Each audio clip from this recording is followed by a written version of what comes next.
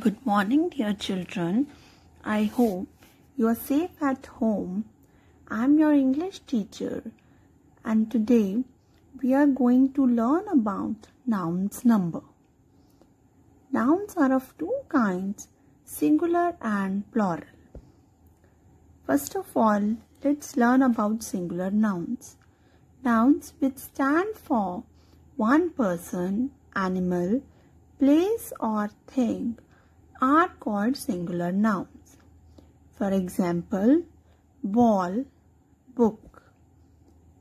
Whereas nouns which stand for more than one person, animal, place or thing are called plural nouns.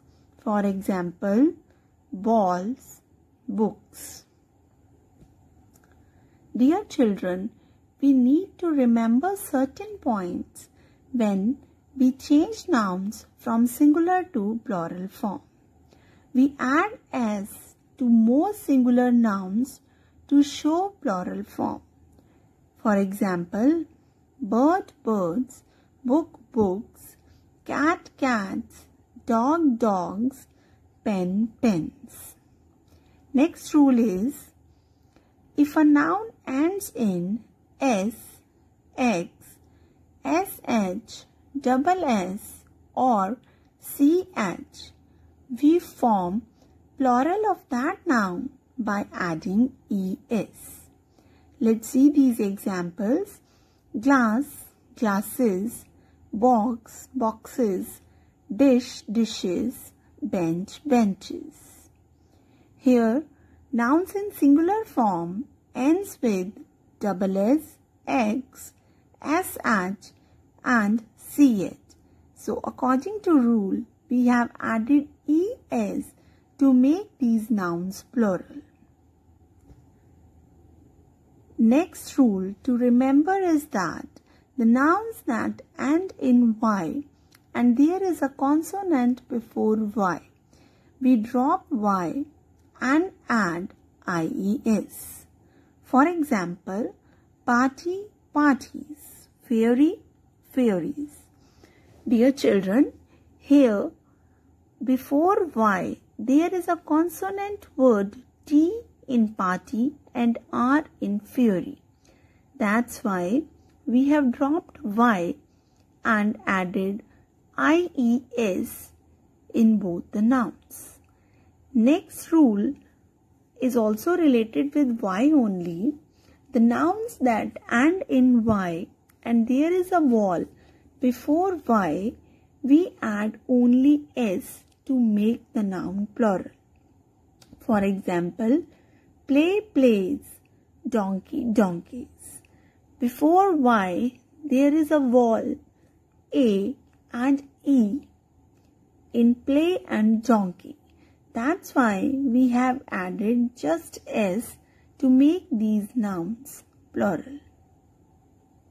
Next rule is the nouns that ends in f or fe, we drop f or fe and change into ves. Examples are leaf, leaves, life, lives. We have changed f and fe into ves in both the examples. When nouns end in o, we form plural form of that noun by adding es. For example, hero, heroes, mango, mangoes. Dear children, there are some nouns that have the same form in the singular as well as in the plural form. Examples are hare, sheep, deer, fish. We use these nouns in the same form even in plural sentences. Nouns that do not form plurals in the usual way are called irregular plurals. Here are some examples: child, children, mouse, mice, man, men, foot, feet, tooth, teeth. Such nouns are called irregular plurals. There are some nouns that are always used in singular form and some nouns are there that are always used in plural form. Let's see singular form nouns first. Furniture, news and information.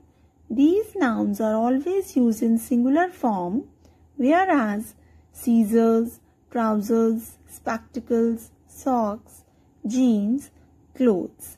These nouns are always used in the plural. Dear children, activities help us for the better understanding of topic. Now let's have one fun activity. Open your refrigerator and find out 5 nouns in their singular form and 5 nouns in their plural form. I hope you will enjoy this activity. Thank you.